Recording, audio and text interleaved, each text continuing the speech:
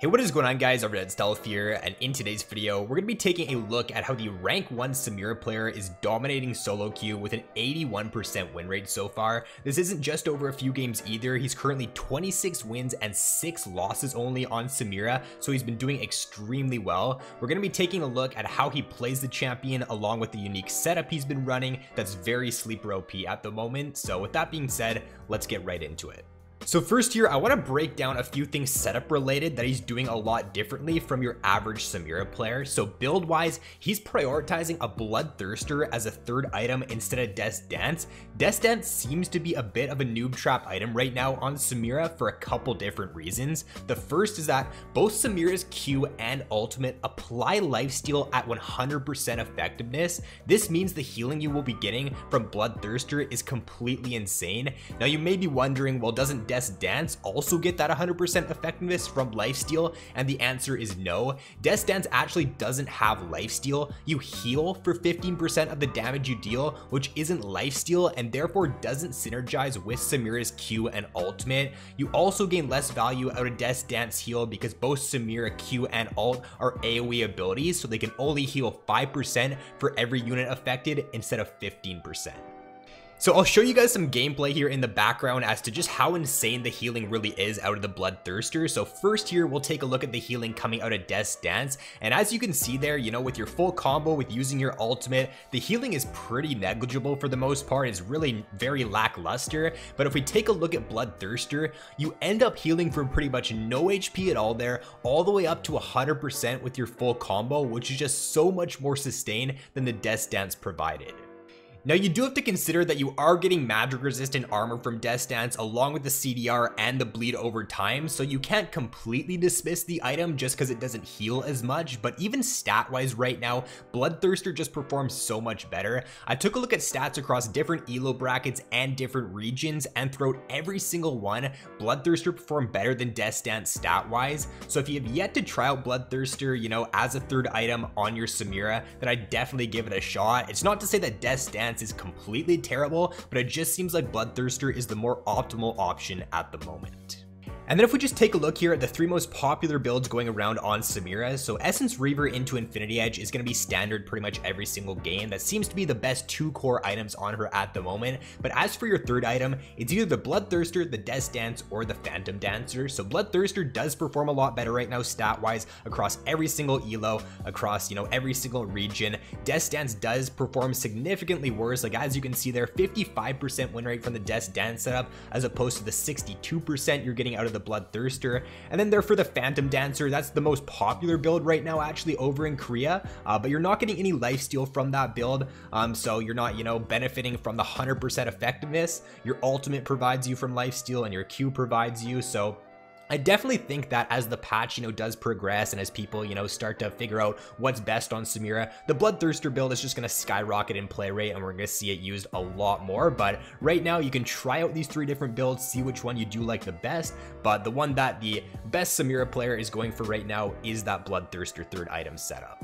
Now another thing he's doing differently in his rune page is he's taking Domination secondary instead of the sorcery. Now as you can see here, most players are taking sorcery secondary right now. 51% of players are taking that, but they're only achieving around a 48% win rate as opposed to the Domination secondary. 30% of players are taking this, but they're getting about a 4% better win rate at about 52% right now. So we'll break down here as to why Domination secondary is actually a lot better than sorcery.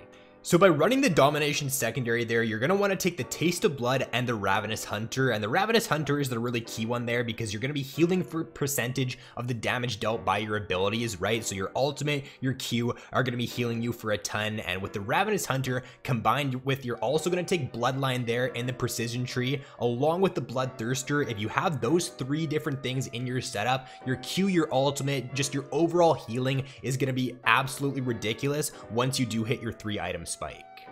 For the rest of the runes there, you can look to swap around like Presence of Mind and Triumph if you prefer one or the other. You can also swap up Coup de Grace for, you know, Last Stand or Cut Down depending on the game, but the staples to this rune setup here are the Bloodline and that Ravenous Hunter. You just want to make sure you're taking those 2 every single game on your Samira.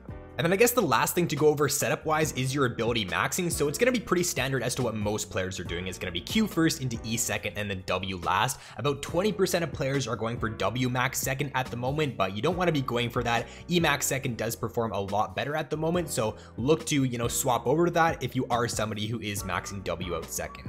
Okay, and then moving on to how you should be looking to play Samira, first throughout the early game here, as you can see there in the background gameplay, at the level 3, you do have some really good all-in potential, and especially if you are paired up with a good aggressive support, just look to play for that level 3 all-in. With your spell shield there, it makes it very difficult, especially if the enemy AD carry has, a skill shot ability in their kit, you can just block that with the spell shield, and it just makes it really difficult for the enemy to win a trade or win an all-in against you at the level 3, so if you can just look to play for that in your games, be on the same page as your support, ping forward when you hit the level 3 and just look to play aggressive, look to go all in, then you're going to find yourself picking up a lot of early kills on the champion.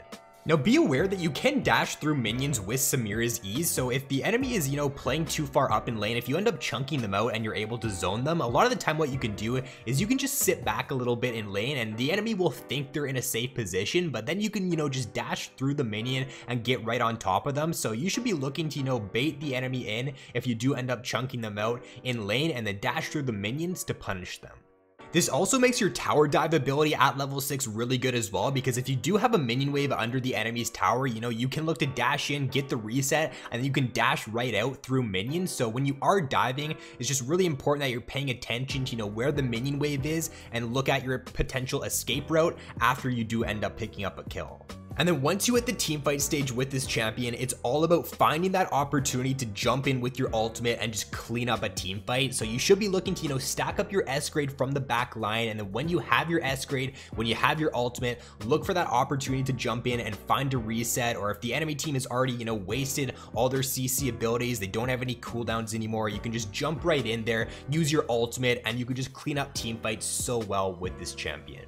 Now, if you're looking to play with a duo partner when you're playing Samira, then pairing her up with any aggressive support is going to be your best bet. So taking a look at the rank 1 Samira's match history, it seems like the most games to where he popped off is when he's playing with either, a Nautilus, a Leona, a Pantheon. Any of these aggressive supports are so good with the champion because you're all in at level 3 is just super deadly. Samira's, passive as well, being able to extend that crowd control duration makes it really strong when you pair her up with those aggressive supports. So the Leona, the Nautilus, Pantheon, Rakan, Alistar, those are 5 of the best you can look to play with her at the moment. Alright, so that is going to be all for the video, guys. You should now have a really good idea of how you should be looking to play Samira throughout the game, along with the best setup you should be running on her at the moment. So if you guys did enjoy this video, then be sure to drop a like and subscribe if you have yet to already. So thanks for watching, have an awesome day, and I will see you in my next video.